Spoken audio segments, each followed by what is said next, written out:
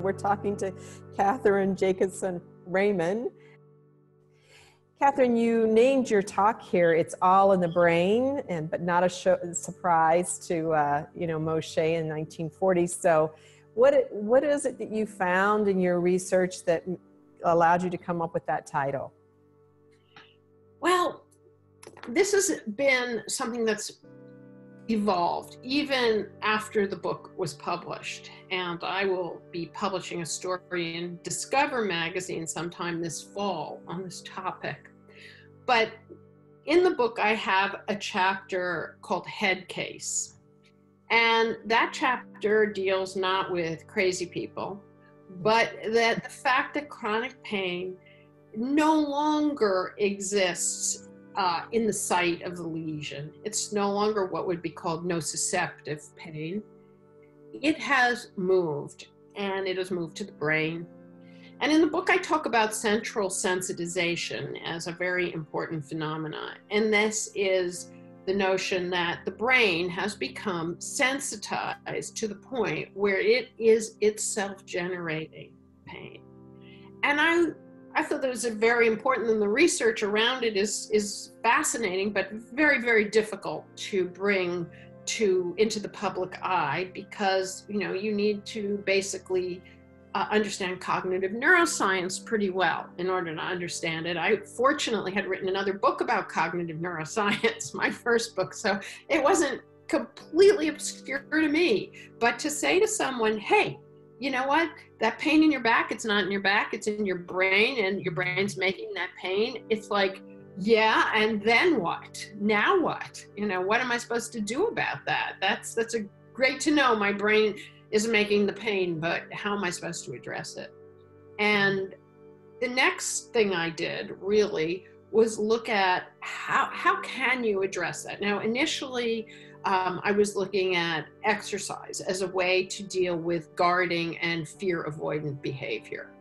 And exercise is very effective, especially graded quantitative exercise. So, one day you're going to do 2 of these, and the next day you're going to do 3 of them, and the next day you're going to do 4 of them. And eventually you're going to talk your brain out of thinking you are in serious trouble.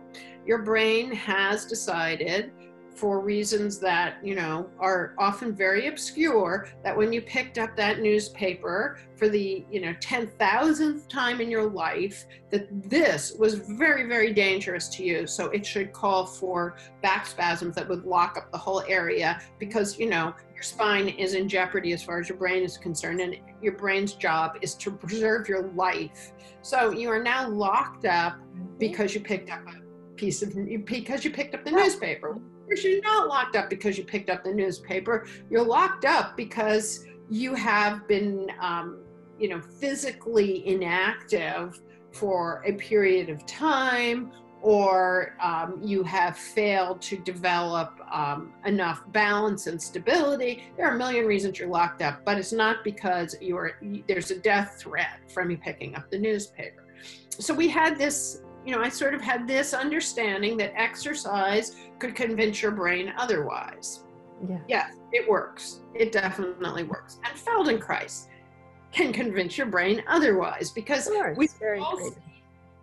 we've all been in classes where, there are, especially in New York at the Institute, where it's the world's largest room, and there are maybe 40, 50, 60 people lying on the floor on their mats, and some of those people can't tie their shoes, and others of those people don't walk well, and and others have they don't know that they'll be able to get off the floor once they're down there, but slowly they're all moving, and they're all finding new capacities within themselves, because basically, yes, the physical activity is taking place, but the brain is being reprogrammed. And that's what, to me, Feldenkrais especially is all about. It is reprogramming the brain without the client, patient, participant having any idea that that's happening.